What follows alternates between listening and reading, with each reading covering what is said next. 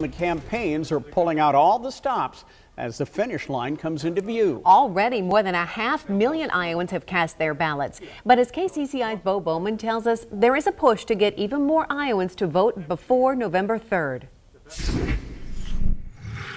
Even though a ton of work has already been put into this election, Jasper County officials say they're trying to squeeze out every last vote they can with only 2 weeks to go.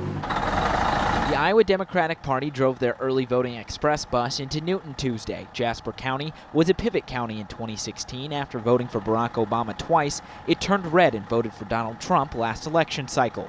We are energized to make sure everyone can get out, vote for Biden.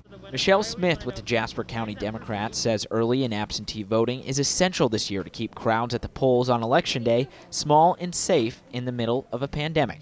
The Democrats have had to adjust their campaigning style. Many of their fundraisers have turned into to-go dinners like the Harkin Steak Fry. Most importantly, Smith wants people to make sure they know how they're going to vote if they haven't already. Make sure you're registered, you have a plan, and what is your plan, and implement it.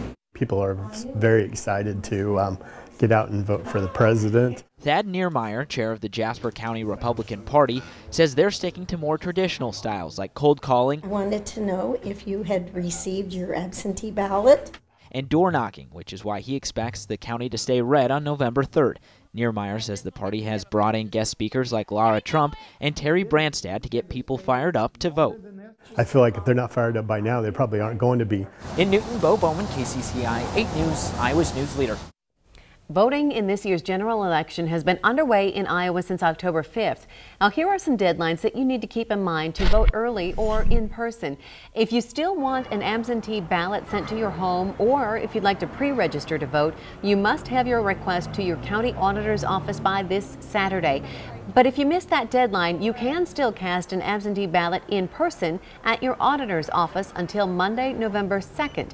Eligible voters can register to vote at their polling place on Election Day.